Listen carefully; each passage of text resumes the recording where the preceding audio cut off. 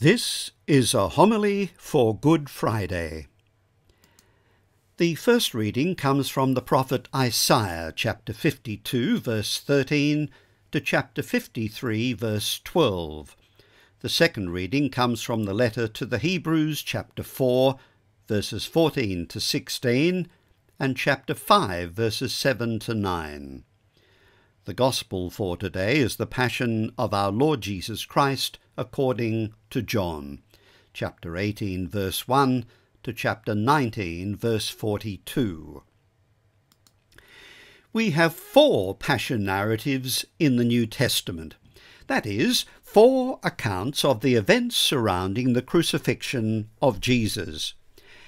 If you examine these 4 accounts side by side, you'll notice that there are a number of differences. That's to be expected because each of the 4 evangelists is presenting the same story but from a different perspective. In his book, Archaeology, A Very Short Introduction, Paul Barn reminds us that it is not unusual to have significant discrepancies in the historical record. He offers the example of an event that occurred almost 150 years ago, the Battle of Little Bighorn. This American battle was fought between Federal troops led by George Custer and Northern Plains Indians led by Sitting Bull. No one denies that the battle took place. However, Barn tells us that all the surviving texts and eyewitness accounts concerning Custer's crushing defeat at the Battle of the Little Bighorn, which took place as recently as 1876, are substantially different, not only in terms of what happened and how, but even in such basics such as numbers on either side. Even though there are discrepancies in the 4 Passion narratives, the evangelists agree about the main sequence of events. Jesus shared a final meal with his disciples, the meal that Christians traditionally refer to as the Last Supper. Following that meal, Jesus and the disciples left the city, crossed the Kidron Valley and walked up to the Mount of Olives. The Gospels of Mark and Matthew give a specific location, a place called Gethsemane. Luke mentions only the Mount of Olives. John simply tells us that it was a garden. Jesus is arrested in the garden. Here you can see the Church of All Nations, built in 1924, on the traditional site of the garden in which Jesus prayed. Alongside the photo of the church, you can see one of the ancient olive trees in the garden. Jesus is arrested and put on trial. Peter, with another disciple, followed Jesus to the high priest's house, remaining outside at the door. It is here that Peter, when challenged, denied 3 times even knowing Jesus. Jesus is brought before Caiaphas, the high priest. The church that you can see here is St. Peter in Gallicantu, a name that means St. Peter at cockcrow. It is the traditional site of the house of the high priest. A set of statues outside the church depicts the scene of Peter's denial and the place where he wept bitterly after the betrayal. If this is indeed the site of Jesus' interrogation before the high priest, it is quite probable that Jesus was led up to the house on the steps that you can see in the photograph here. All 4 Gospels tell us that Jesus was crucified, and all 4 Gospels mention Joseph of Arimathea, who approached Pilate asking for the body of Jesus. Once taken down from the cross, the body of Jesus is wrapped in a linen shroud and placed in a tomb hewn in the rock. In all probability, the tomb looked something like this. Here you can see the Church of the Holy Sepulchre in Jerusalem, built over the traditional sites of Golgotha and the tomb in which the body of Jesus was laid. The first church on this site was built by the Roman Emperor Constantine in the 4th century AD. The site of the crucifixion and burial of Jesus was outside the city walls at the time of Jesus. About 10 years after the death of Jesus, the walled city was enlarged, and the site of Golgotha and the Holy Sepulchre were then incorporated within the city walls of Jerusalem, as they are today. The dome on the left, the larger of the two domes, is situated above the site of the Holy Sepulchre. These photographs are taken inside the Church of the Holy Sepulchre. The photo on the left is looking down from the top of the dome onto what is known as the edicule, the tomb of Christ. The photograph on the right is looking upwards from the edicule towards the inside of the dome. So despite a number of discrepancies, the four evangelists agree about the main events of the Passion narrative. But none of the disciples had imagined, even for a moment, that Jesus would be arrested and crucified. A crucified Messiah was inconceivable. Writing about 20 years after the crucifixion, St. Paul told the Corinthians, "We are proclaiming a crucified Christ, to the Jews a stumbling block, to the Gentiles foolishness." A crucified Messiah was a stumbling block to the Jews and sheer foolishness to Gentiles. New Testament scholar Tom Wright makes this observation: the very mention of crucifixion was taboo in polite Roman circles, since it was the lowest form of capital punishment reserved for slaves and rebels. As for the Jews, the very idea of a crucified Messiah was scandalous. A crucified Messiah was a horrible parody of the kingdom dreams that many were cherishing. It immediately implied that Israel's national hope was being radically redrawn downward. As I pointed out on Palm Sunday, in the 1,000 years between King David and Jesus, the Jewish nation had been conquered by one superpower after another. The Assyrians wiped out the northern kingdom of Israel in the 8th century BC. The Babylonians had conquered Jerusalem in the 6th century, destroying the Temple of Solomon and taking thousands of Jews into exile in Babylon. In the 6th century, the Jewish homeland came under Persian control. And when the Persians were defeated by the armies of Alexander the Great, the Jews were subject to the successors of Alexander, firstly the Ptolemaic kingdom of Egypt, and later by the Seleucids. Finally, by the time of Jesus, the Jews were subject to the might of imperial Rome. So you can imagine how during that 1,000 years, Jews looked back longingly to the time of King David. Under his reign, they were a united people, free of foreign overlords. If only God would send another anointed one, like King David, to restore the fortunes of Israel. The hopes of many Jewish people are reflected in the so-called Psalms of Solomon, which were written not by King Solomon, the son of David, but by a 1st century BC writer. In one of these psalms we read, "Raise up for them their king, the son of David, to destroy the unrighteous rulers, to purge Jerusalem from Gentiles. He will have Gentile nations serving under his yoke. He will be a righteous king, the Lord Messiah."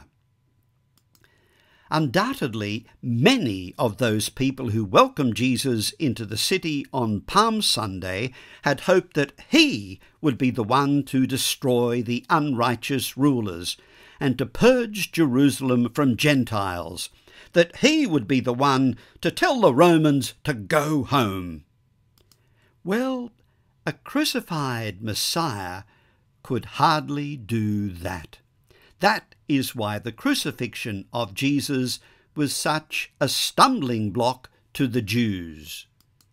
But what about the Gentiles? Unlike the Jews, the Roman world did not have a problem with a God appearing in human form. But divinity was for the very greatest of the great, for victors, heroes, and kings, not for someone who had been crucified. Tom Wright tells us that if the Messiah's crucifixion was scandalous to Jews, it was sheer madness to non-Jews. The early cultured despisers of Christianity had no trouble mocking the very idea of worshipping a crucified man. A famous cartoon from the Palatine in Rome, dated to some point during the first 3 centuries of the Common Era, makes that point.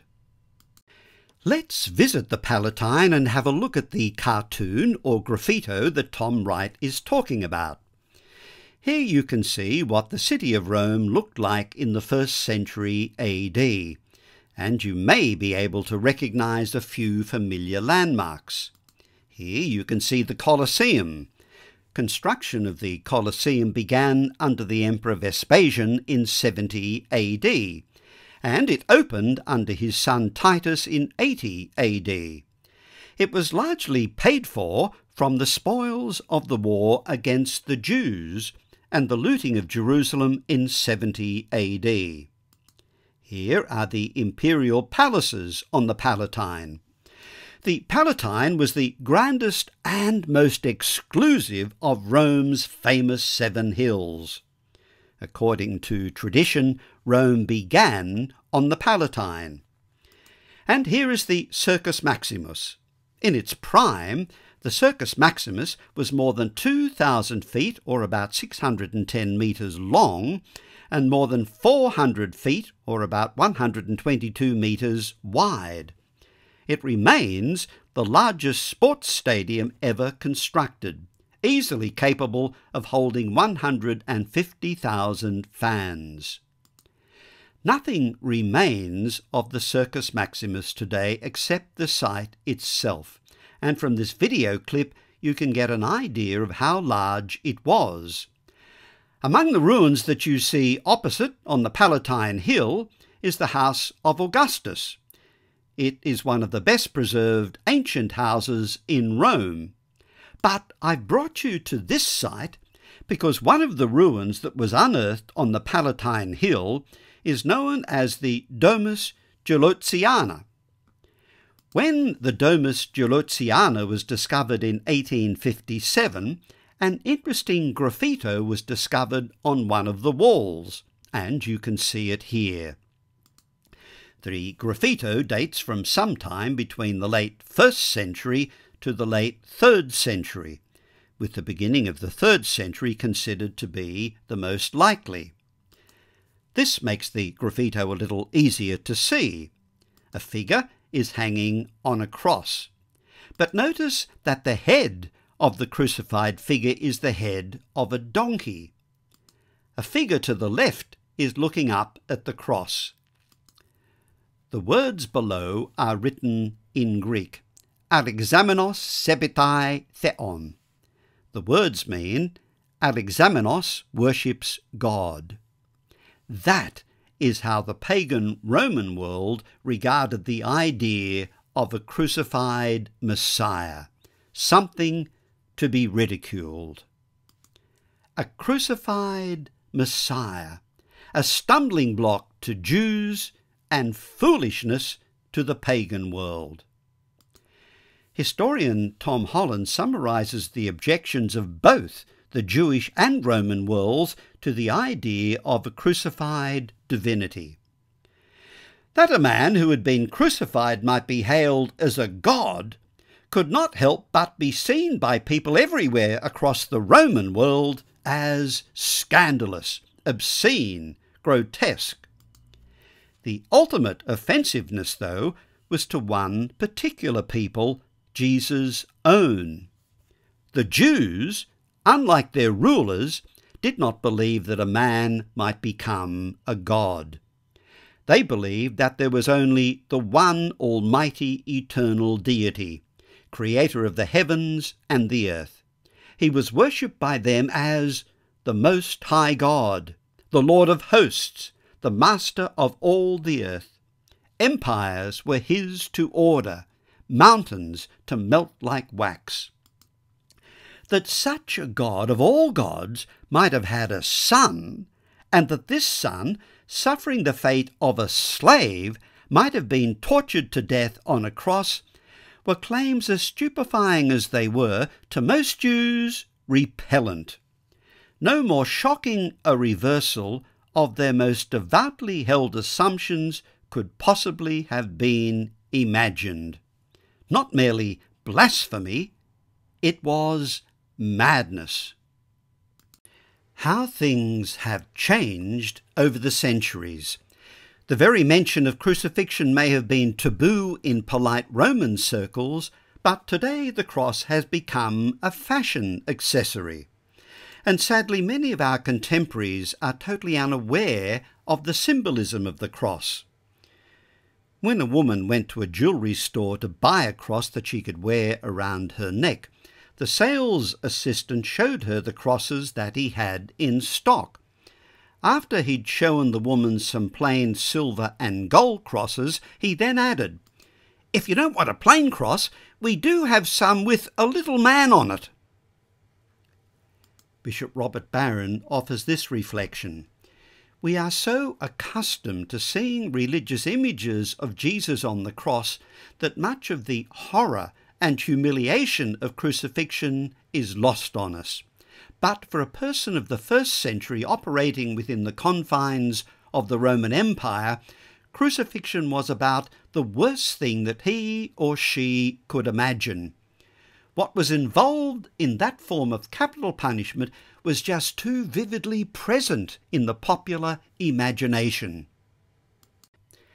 Theologian Fleming Rutledge reminds us that crucifixion was specifically designed to be the ultimate insult to personal dignity, the last word in humiliating and dehumanizing treatment. Degradation was the whole point.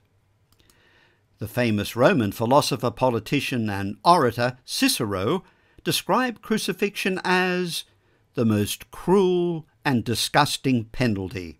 It was, he said, the most extreme form of torture inflicted upon slaves. The Jewish historian Josephus describes it as the most pitiable of deaths. Quoting the Roman historian and politician Tacitus, Tom Holland writes, "No death was more excruciating, more contemptible than crucifixion. To be hung naked, long in agony, swelling with ugly wheals on the shoulders and chest, helpless to beat away the clamorous birds. Such a fate, Roman intellectuals agreed, was the worst imaginable." Even the disciples of Jesus struggle with the idea of a crucified Messiah. But they soon came to realize that the idea of a suffering and dying Messiah was already present in the Scriptures, if only they had been attentive. In John's Gospel, Jesus says, "You search the Scriptures, believing that in them you have eternal life. It is these that bear witness about me. If you believe Moses, you would believe me, for it was about me that he wrote." When Jesus refers here to the Scriptures, he is, of course, talking about the Hebrew Scriptures, or what we call the Old Testament. When the risen Lord appeared to the two disciples on the road to Emmaus, he chided them. "How foolish you are, so slow to believe all that the prophets said. Was it not necessary that the Messiah should suffer and so enter into his glory? Then, beginning with Moses and all the prophets, he interpreted to them the things about himself in all the Scriptures. And surely some of the key passages in the Scriptures that pointed to a suffering Messiah are to be found in the prophet Isaiah. The book of Isaiah is one of the most complex of the prophetic books in the Bible. Most passages in this book are poetry, often complex and elusive. There are 66 chapters in Isaiah. But there is a scholarly consensus that the book of Isaiah, as we now have it, was written over several centuries and by at least 3 different authors. The prophet Isaiah, the son of Amos, lived in Jerusalem during the last half of the 8th century BC. His prophecies are deeply rooted in his own time and place, and many of them address current events in his own day. Only rarely does he tell us what these events are, but his audience, of course, would have known immediately, since they were living through them as well. Scholars attribute chapters 1 to 39 to the prophet Isaiah. Chapters 40 to 55 are written by an anonymous prophet who lived in the 6th century BC during the Babylonian exile. Biblical scholars refer to him as second Isaiah. He wrote towards the end of the Babylonian exile. Since Babylon was defeated by the Persian king Cyrus in 539 BC, that gives us some indication of when second Isaiah was written. Chapters 56 to 66 are also written by an anonymous prophet called third Isaiah by scholars. These chapters are set in the land of Israel shortly after the end of exile, so roughly late in the 6th century BC, after the temple had been rebuilt in 515 BC. Our first reading today comes from 2nd Isaiah. These chapters contain a set of servant songs, in which redemption and victory are promised to a suffering servant of the Lord. Today's first reading is the 4th servant song.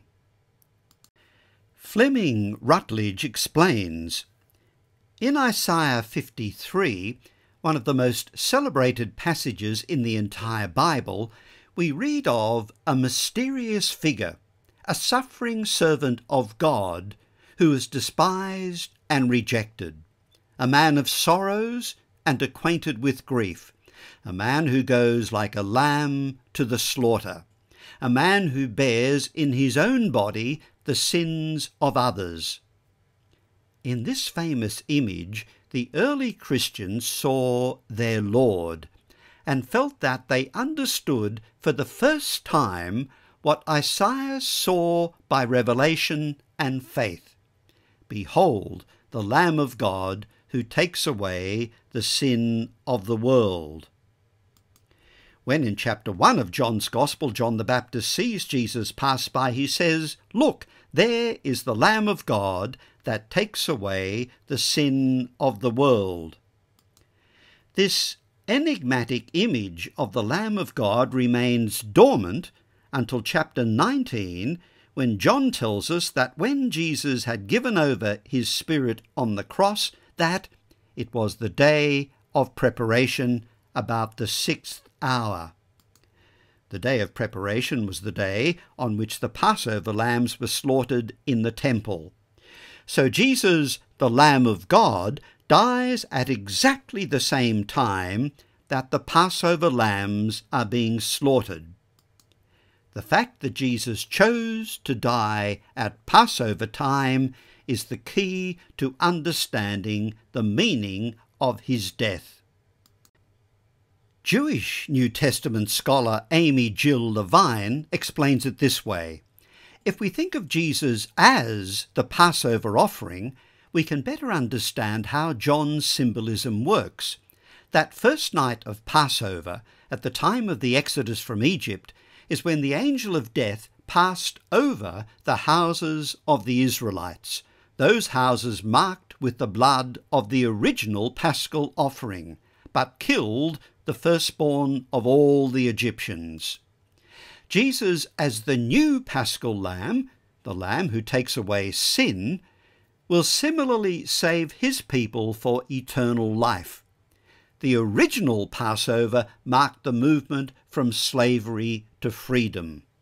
The Passover for John, symbolically, marks the movement from sin to reconciliation, from death to life.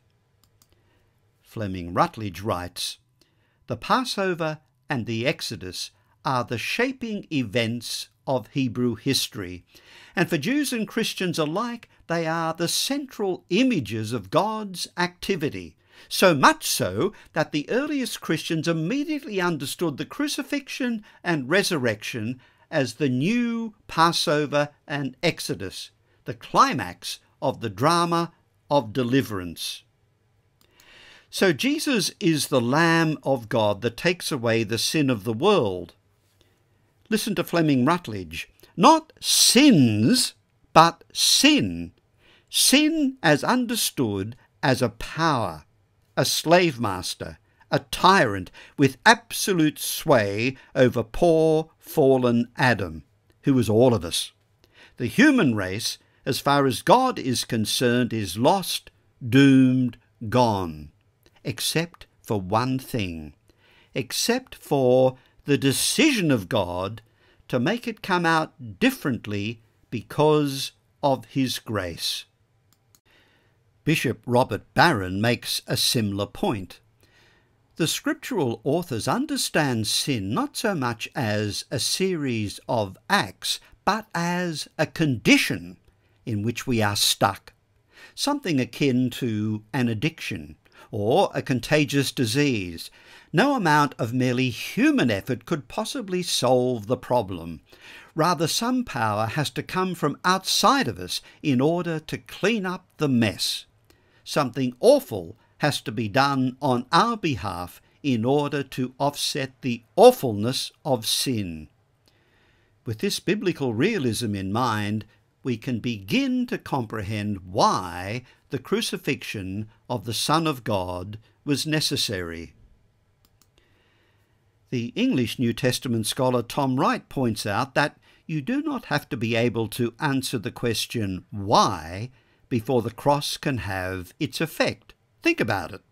You don't have to understand music theory or acoustics to be moved by a wonderful violin solo. You don't have to understand cooking before you can enjoy a good meal. In the same way, you don't have to have a theory about why the cross is so powerful before you can be moved and changed, before you can know yourself loved and forgiven because of Jesus' death. How true! I can enjoy a meal without knowing a thing about cooking. I am able to enjoy music without knowing a thing about the theory of music. In the same way, a vaccine is effective whether or not I understand how it works. So likewise, I am saved from the power of sin and death by the death of Christ, even if I find that hard to understand. Before Jesus dies, the Gospel of John tells us that Jesus, knowing that everything had now been completed, and so that Scripture should be fulfilled, he said, "I am thirsty." A jar full of sour wine stood there, so putting a sponge soaked in the wine on a hyssop stick, they held it to his mouth. Here John's Gospel again alludes to the Passover story. It is only John's Gospel that mentions the hyssop stick, and this takes us to Exodus chapter 12, verse 22, which specifies that hyssop should be used to sprinkle the blood of the paschal lamb on the doorposts of the Israelite homes. After Jesus had taken the wine, he said, "It is completed." And bowing his head, he gave over his Spirit. With those few verses, John emphasizes the fact that everything had now been completed. The Greek verb that he uses here is tetelestai. That is the final word that Jesus speaks in John's Gospel. Tetelestai. It is completed. That is very emphatic. Here on the cross, the work of Jesus is completed. Holy Week began with Palm Sunday. On the Thursday of this week, Jesus celebrated a final meal with his disciples, and on the Friday, today, he was crucified. Holy Week reaches its climax on Easter Sunday, the day of resurrection. But John's Gospel makes the point that it is precisely on the cross that the work of Jesus is carried to its completion. That's what "it is completed" means. What then is the resurrection? The resurrection doesn't cancel out the crucifixion as if it were only a passing episode on the way to Easter. The resurrection vindicates the crucifixion. The Father and the Son, together in the power of the Spirit, are saying to us that the work the Father gave the Son to accomplish is consummated, completed, finished, as he dies on the cross. The ruler of this world has been vanquished, and Jesus, the sacrificial Lamb of God, has won this victory on the cross. He has taken away the sin of the world. In the words of today's second reading from the letter to the Hebrews, he became for all who obey him the source of eternal salvation.